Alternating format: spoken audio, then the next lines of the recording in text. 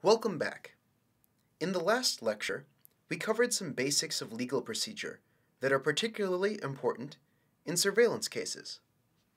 This lecture addresses the actual legal texts that we'll be working with in the course. In the first part of the lecture, we'll discuss statutes. As you hopefully recall from earlier, these are simply legislative enactments. We will talk about some of the common statute citation styles, and I will give a couple tips that I found helpful when reading statutes. The second part of the lecture covers court opinions, the written documents issued by courts that explain rulings.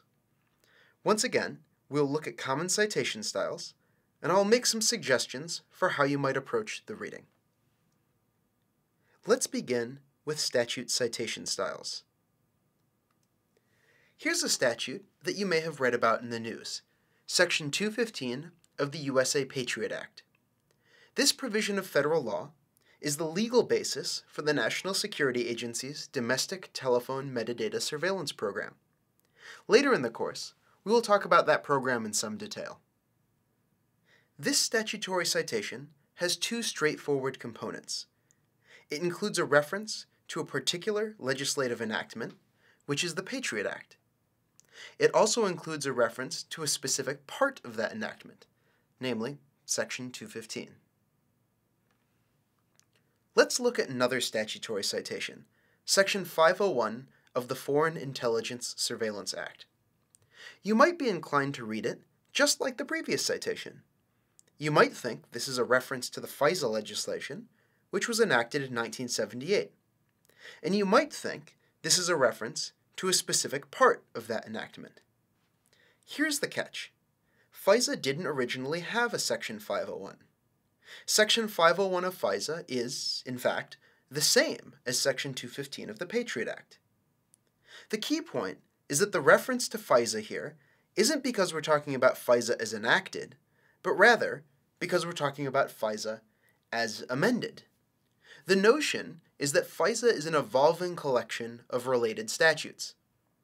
The Patriot Act swapped in language that acts as Section 501 of that collection. Alright, one final statute citation to consider. Once again, it is functionally the same as Section 215 of the Patriot Act and Section 501 of FISA. Here's the difference. When a legislature enacts a statute, the text of that statute gets edited and integrated into a uniform, codified compilation of statutes. This is a tiny part of a compilation in printed form. The previous citations referenced specific legislative enactments. The citation here, by contrast, references a compilation of statutes. For clarity, let's separate the components. The reference to USC in the middle tells us which statutory compilation this is. It's the United States Code, which contains federal statutes. The 50 on the left tells us which title of the compilation we're looking in. Title 50 happens to deal with national security. Going back to the right, there's this squiggly S thing. That's just a simple symbol that means section. Finally, on the far right is the number 1861. That's the specific section number. So, putting it all together, this is Title 50, Section 1861 of the United States Code. Alright, that wraps statutory citations. Now a couple quick tips for reading statutes. First, you should always check for provided definitions. Statutes often include terms that are expressly defined, and the definition can have tremendous implications. We will see, for example, how just by nitpicking a definition, federal investigators were sometimes able to read opened email without getting a warrant. The second suggestion I would make is to check related statutes, and especially neighboring statutes. Very often a specific provision makes more sense when it's read as part of an overall statutory scheme or as a parallel to other statutes. In our discussion of intelligence surveillance, we will see some striking ways in which foreign intelligence statutes have been read in a very different way from parallel law enforcement statutes. Okay, that's it for statutes. Now, on to court opinions. When a court reaches a decision on a set of important issues, it will often produce a written opinion. These documents can be quite lengthy and intricate, and they often play a key role in subsequent judicial opinions and policy making. Let's take a look at how court opinions might be cited. Here's an example from December of last year. In this opinion, Judge Richard Leon concluded that the National Security Agency's domestic bulk telephone metadata program was likely unconstitutional. For clarity, let's pull apart the components of this citation. Klayman against Obama, or Klayman v. Obama, is just the name of the case. It briefly tells us something about the parties. Here, the last name of the lead-off plaintiff is Klayman, and the first defendant is the president. The fuller version of the case name is called a caption, and you might see that on court filings. In some citations, you will see the U.S. listed as a party that started litigation. United States against Davis, for example, is a cell phone tracking case that we will encounter later. When the U.S. is the lead-off party, that's a very good indication that you're looking at a citation to a criminal case. Some of the citations you will see in the course are more descriptive, such as the slickly named In Re Application of the United States of America for Historical Cell Site Data. In surveillance law, citations of that form tend to come from ex parte proceedings. Remember that those proceedings start with just one party, so there isn't formally a defendant to name.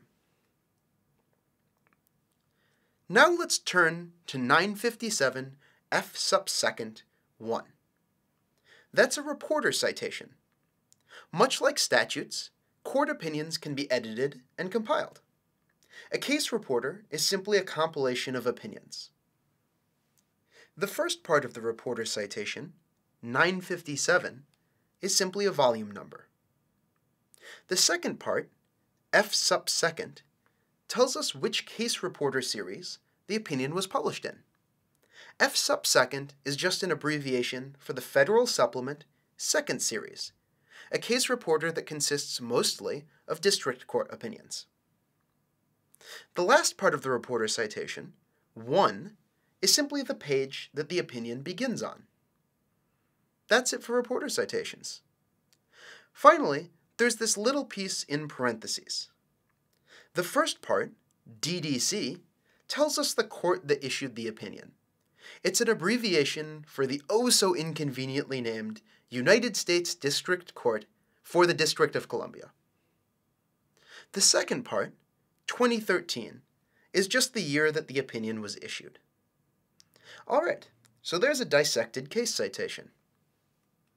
Let's look at one more. This citation is to an opinion that was not published in a case reporter. The giveaway is that the citation references a court docket number, here 14-70655, instead of a reporter citation. It also gives a specific date, not just a year. Courts differ in their publishing practices. Some mark nearly all of their opinions for publication, while others are much more selective. Courts also differ in their treatment of unpublished opinions. Many give them the same weight as published opinions, but some give them lesser consideration. All right, enough about case citations. The last topic for this lecture is reading court opinions. One of the better analogies that I've heard is that learning law is like learning music. It takes a lot of practice, and it requires developing a totally new set of intuitions. So don't be surprised if understanding part of a judicial opinion takes a few reads, and definitely don't be afraid to ask for some guidance. With that said, let me offer a rubric that I find helpful when reading court opinions. First, I like to get a handle on the facts of a case. Who did what, and who's suing for what? Second, I check the posture of the case. What rulings have occurred so far?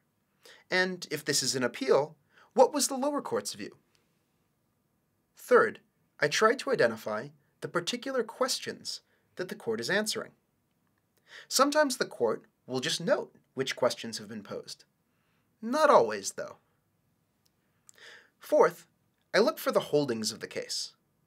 A holding is, simply, how the court answers a question that was posed. Sometimes courts will express views on questions that have not been posed. That's called dicta, and while it can give important insights into the court's thinking, it can't be formally binding. The last component I try to spot is a court's reasoning, that is, how it arrived at each holding.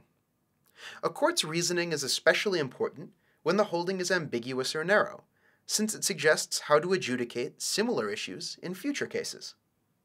One critical part of a court's reasoning is how it treats other judicial opinions. Does it accept them, reject them, or creatively distinguish them in some way? Alright, that brings to a close what I wanted to discuss about court opinions, and about reading legal materials. In the next 2 lectures, we will discuss how surveillance practices can get litigated in the courts.